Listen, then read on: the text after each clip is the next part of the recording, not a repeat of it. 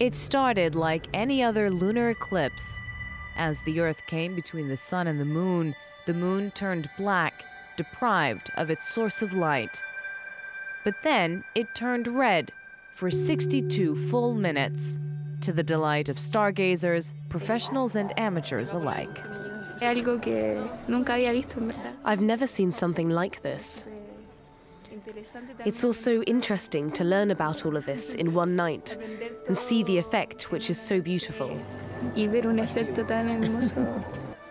The super wolf blood moon got its name from being at the point in its orbit when it is closest to Earth, making it appear larger.